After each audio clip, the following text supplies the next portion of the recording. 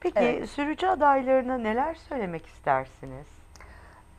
Sürücü adayları öncelikle direksiyon derslerini aldıktan sonra eğitmenine bir direksiyon sınavına hazır olup olmadığını öncelikle bir eğitmeninden teyit etmesi gerekiyor. Çünkü her direksiyon dersini bitiren sınava hazır olmuş olmuyor.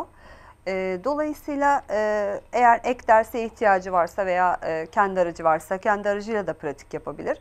Ama çok önemli bir şey benim sürekli söylediğim adaylarım, öğrencilere acele etmemeleri. Hı hı. Çünkü yeni başladılar araç kullanmaya ve acemi olduklarına önce kendileri inanmalı ki karşı tarafı da inandırmaları gerekiyor.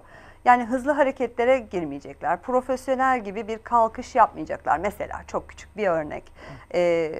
Yavaş yavaş, sakin. Zaten verilen bir süre var. O süreyi iyi değerlendirdiklerinde gayet başarıyı yakalarlar. Yani sınavda ufak bazı kurallar var. Ufak bir hata yaptığı, araçtan indirilmiyorsa, hala indirilmediyse bir şansı daha var demektir.